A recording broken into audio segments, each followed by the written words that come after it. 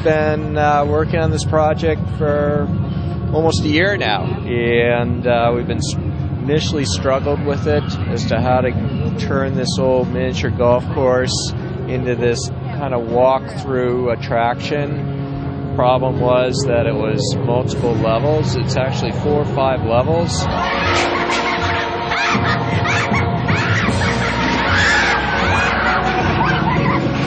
It was a fantastic structure, built by our father, Will Morris Sr., and architect Fred Langford in the early 80s. It was previously a miniature golf course.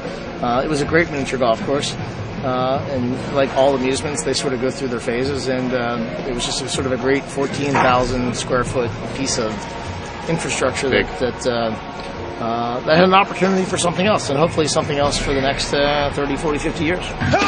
What's really exciting to me about it is how the show will evolve. It really must be different every time somebody experiences it. It can never be the same. And that is really where the actors come in. This is an attraction that generations can enjoy together and come back, and so it's important that occur.